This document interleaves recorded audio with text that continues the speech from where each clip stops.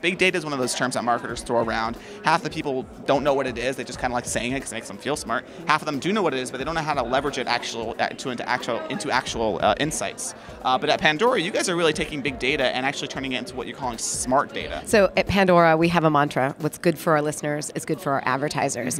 And so we take a step back and we sit across this incredibly large data set at Pandora. It starts first with the power of the logged in user. We have over 200 million people who have registered with Pandora. They give us their email, their zip code, their age, and their gender. And this is really important as you think about that, because of those 200 million people who've done that, 70 million come back to us on a regular basis each and every month. And so when we think about marketers are facing the challenge of cookies possibly going away, that power of that logged in user and registered user becomes a really key marketing tool for the future. The second data source that we have is really the intellectual property around the Music Genome Project, and that is the biggest taxonomy of music in the world.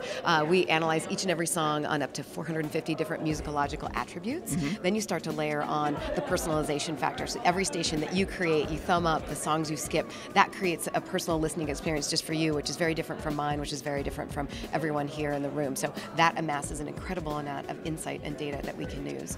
The third area is really around our platforms, because Pandora is on over 1,000 consumer electronic devices. Oh, wow. So yeah, we are on everything from mobile devices to smart TVs to connected cars that are just now rolling off the lots. Yeah, those are getting big. Yeah, getting big, to even refrigerators. So we're perched on the edge of consumer electronic trends. We see the adoption quickly, and now we're looking at in-car being the next big thing out there. And then the last is really just the engagement data. People spend a lot of time with Pandora.